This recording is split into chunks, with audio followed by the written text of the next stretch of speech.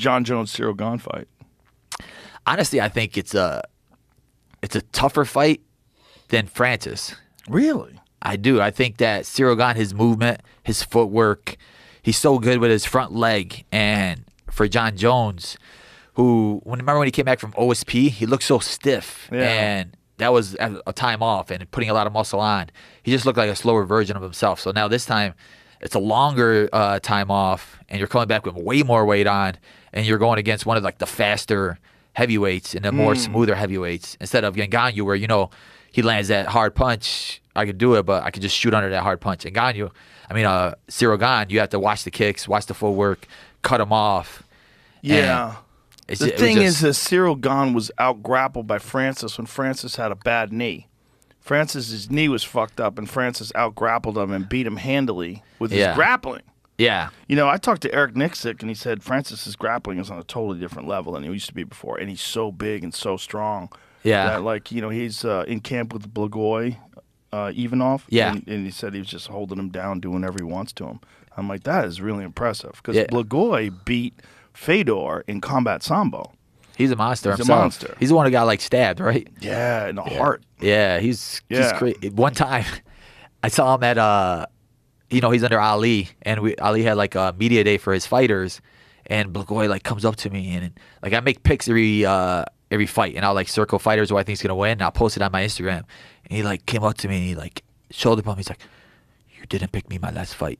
And I was like, what? And I was like, dude, I don't even know you fighters even really pay attention to that. He's like, I was like, dude, now I started realizing that these guys are watching it.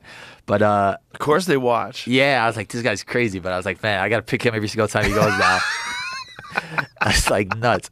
But yeah, I always talk to Eric Nixick. Eric Nixick's one of those coaches that he's like my brother. Where I'll call him after, hey, they're giving me this guy. What do you think about it? And he would always tell me Francis is one of those heavyweights that loves to wrestle. Wrestling practice, strikers, they don't show up. They hate to be in that grind. It's a different type of grind. They said Francis is there all the time. He loves to be in that grappling mode. I mean, especially after that Stipe fight, the first Stipe fight, he learned that's where his Achilles heel is grappling. And that also you can't take everybody out. Sometimes, not in that fight at least, Stipe just weathered the storm somehow or another. Yeah. And you have to have the gas tank and you have to have the grappling to survive all those other exchanges. But that was at his moment. Remember when he was just knocking everybody out and he had 2 minutes of fight time? Yeah. And then all of a sudden you fight a guy, oh, dang, it's past the second round? Well, it's also like we talked about with Hamzat. When Hamzat went after Kevin Holland, if you get out of that round, how much do you have left? Yeah. Well, he got out of the round. Stipe made it out of the round, and then Stipe started dominating. But that second fight, man, Francis's takedown defense, he looked good. Patient Francis. That's what DC was saying. Patient Francis is scary Francis. Yeah, that's why I'm mad. Yeah. I'm mad because I feel like we were deprived of one of the great fights in MMA, one of the most compelling fights in MMA. Does it mean I'm not interested in Cyril Gane and Jon Jones? I'm very interested in that fight. For all the things you listed. Yeah. Also for Cyril Gane's performance against Tai Tuivasa. It's like, God damn, Cyril Gane. And Cyril Gane does a lot of shit that's very unusual.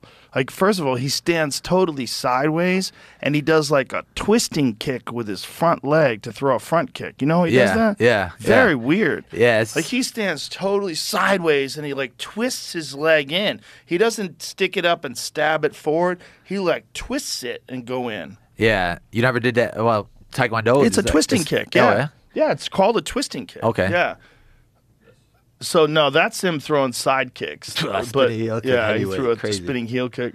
He throws this kick off the front leg. If you go to Tai Tuivasa, the one he was landing to that front to the body, God, that was breaking. Dude, Tai is so tough, though, he's so tough. Tai is so tough. That was a crazy ass fight, and that was a perfect fight to showcase what Cyril Gane's capable of, because his movement, the fluidity of his combinations, and the guy moves like a middleweight. Yeah. He's 240 plus pounds. This was a great-ass fight. So he stands sideways, and he throws this front kick when he gets distance. He throws this front kick off the sideways stance, and he turns his body. Oh, there's that kick to the body, those round kicks. Oh, this is the finishing secret. Oh. Yeah. Very, very interesting, man, watching the two. There it is. Oh, See it? Yeah, yeah. See how he throws it? and he throws it off of both sides with the front leg. He's the most agile and the like probably the most technical of all the heavyweight strikers. Cyril's very well rounded when it comes to his striking. He's so smooth. Yeah. And he's like intelligent. Like he understands the distance. All right, now this is a knee distance. This is not kick distance. Very interesting fight. So for Jon, it's going to be, can Jon take him down? Can Jon, like, how does Jon perform at heavyweight? Can Jon close the distance? Is he as fast? What is the 3 years off like? Is he hungrier and even better because he's fired up and he, you know, like y'all must have forgot? He's got that mindset. He usually does too, right? Remember, he was always that guy that would want to beat you at your own game. Oh, you're a wrestler, I'll wrestle you. You're a striker, I'll strike with you. Yeah. So if he comes out there thinking, Ciryl Gane, you're a smooth striker, I'll smooth you. I don't know. It's also a first fight at heavyweight. We really don't know how he's going to respond when he gets hit by a big heavyweight. We don't know anything. Yeah. And it's years, and it's also Jon is older now, you know. And just that time off, honestly. A lot of partying.